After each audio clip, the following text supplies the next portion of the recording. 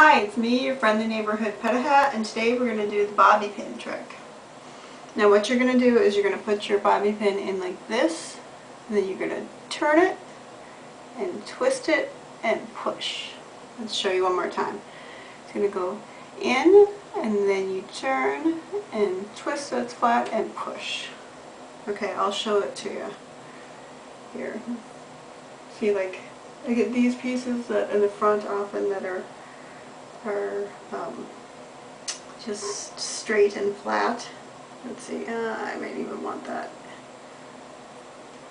Alright, so you get this piece up here, you put it in, and turn it, and push. And then all you see right in here is just a little chip of the bobby pin. Then if I'm doing it, I usually like to do at least 2, sometimes I'll do 3. Take there, and go here, and put it in, turn it, and push.